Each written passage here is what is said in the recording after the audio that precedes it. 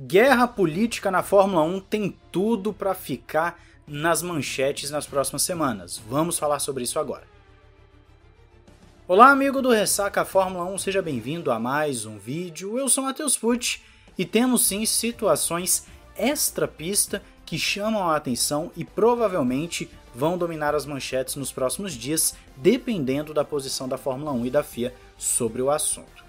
Para você que não sabe, a Aston Martin está pressionando a FIA a considerar ajustes nas regras aerodinâmicas da Fórmula 1 em 2021, porque ele considera que foi injusta a mudança feita para a atual temporada com os carros chamados de baixo rake. Nós estamos falando muito sobre essa questão do rake nos últimos dias. Tem alguns chefes de equipe que falam que o rake não tem tanta diferença assim na performance do carro nessa temporada, já outros estão falando que sim, tem uma grande diferença, e nesse caso os maiores prejudicados estão sendo Mercedes e Aston Martin. A Aston Martin claramente está um pouco atrás das suas rivais em 2021, e a Mercedes agora tem uma concorrente direta que é a Red Bull, e muitos estão atribuindo isso à mudança do regulamento.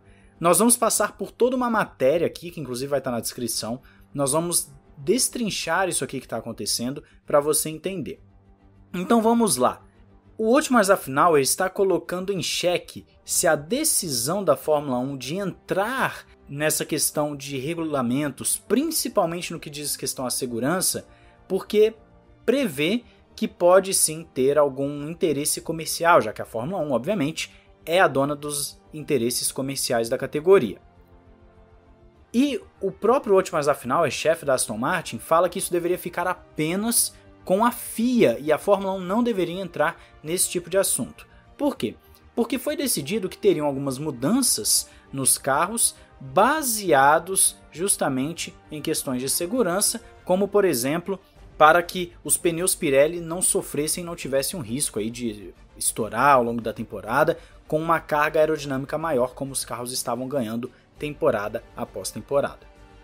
Então ele vai pressionar e já está pressionando a FIA para tomar decisões para que ainda durante a temporada sejam feitas mudanças no regulamento, visando equilibrar melhor o pelotão, principalmente para aqueles que têm baixo rake. Ele ainda afirma que os carros de baixo rake perderam cerca de 1 segundo, isso mesmo, 1 segundo, por conta das mudanças.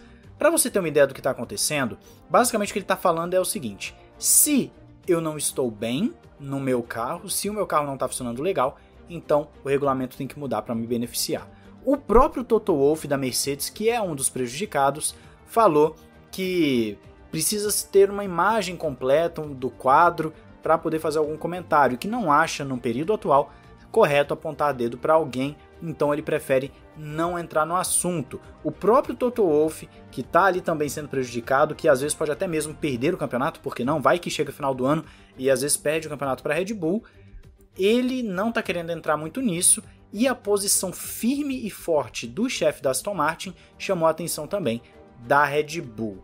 E isso por quê? Porque agora virou um jogo político. É um jogo político que vai definir a performance dos carros. Se você voltar para 2013, teve uma mudança de pneus naquela temporada que beneficiou demais a Red Bull, e a Red Bull acabou sendo campeã com uma folga extraordinária com relação aos seus concorrentes. O Vettel, se eu não me engano, venceu as últimas 9 provas, algo assim. Foi uma coisa que aconteceu justamente por conta da troca de pneus no meio da temporada. Beneficiou demais a Red Bull, e isso, claro, fica um pouco chato em termos de esportividade, né? Se tem as regras e todo mundo sabe delas, por que agora, quando o carro não está andando bem, é que vai reclamar? E é justamente sobre isso que o Christian Horner fala. Ele acredita que o último afinal ele está sendo muito ingênuo com essas cobranças, e principalmente ingênuo a achar que vai ser mudada a regra no meio da temporada. Ele ainda cita que todos votaram pela nova regulamentação, pelo novo regulamento de 2021, e que passou por unanimidade, ou seja, todos votaram a favor, todos estavam cientes, e mesmo assim agora o último Afinauer está reclamando. A Aston Martin, que no ano passado era Racing Point, até debochou dos seus rivais, a gente viu lá no Drive to Survive, falando que eles não tinham feito um bom carro e por isso estavam chorando com a cópia da Mercedes que eles fizeram. E agora, pelo visto, são eles que estão chorando. O Christian Horner ainda cita que alguns anos atrás teve uma mudança na asa dianteira que prejudicou a Red Bull, mas eles simplesmente tiveram que aceitar. Por mais que eles tivessem votado contra, eles tiveram que aceitar. É um jogo político que se instaura na Fórmula 1. E por que a posição da FIA e da Fórmula 1 é importante? Porque se eles acatarem o pedido da Aston Martin, isso vai mostrar uma fraqueza da categoria, uma fraqueza da instituição da Federação Internacional de Automobilismo, e com isso nós teremos um regulamento sendo feito para beneficiar duas equipes que simplesmente não desenvolveram tão bem quanto seus rivais. É claro que a Mercedes ainda pode ganhar o campeonato, pelo visto já deu um grande salto com relação ao que foi na pré-temporada. Inclusive eu estou preparando um vídeo só sobre isso, para vocês verem as mudanças que a Mercedes já fez no carro de lá para cá, para vocês verem como o que aconteceu na pré-temporada não foi um blefe, mas sim a Mercedes tinha problemas sérios e ainda assim ela conseguiu recuperar um pouco no Bahrein e mais um pouco agora em Imola.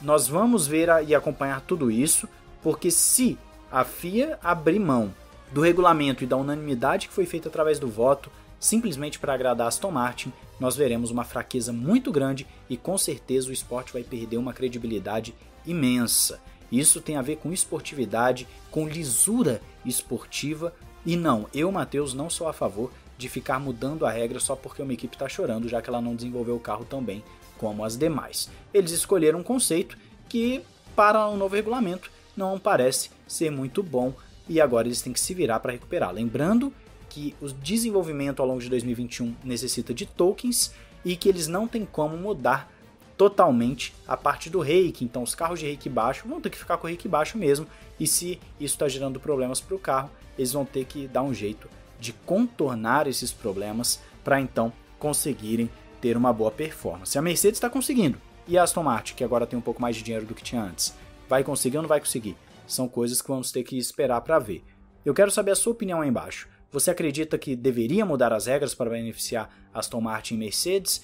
Ou você acredita que deveria deixar como está, porque a regra foi votada, a regra foi votada por todos de forma positiva, então deveria seguir assim até o final do ano? Diz aí, deixe seu comentário e não esqueça também que já está aberto lá no Apoia-se para você dar o seu palpite da corrida, os 10 primeiros da corrida, que está valendo uma miniatura. O somatório da corrida do Bahrein com essa agora de Imola vai gerar uma miniatura para quem somar mais pontos, e claro que quem somar mais pontos não somente nesse trecho e nos próximos trechos, mas na temporada inteira vai levar também miniatura. Então tem oportunidade para todo mundo, para quem chegou depois, para quem chegou antes, todo mundo vai ter oportunidade de ganhar, basta acertar mais nos palpites, beleza? Não esqueça de se inscrever, ativar o sininho para não perder mais vídeos de notícias, debates, e se inscrever lá no Ressaca Podcast também, para não perder os nossos podcasts, os nossos debates. E claro, também não esqueça de ativar o sininho. Um grande abraço, valeu e falou!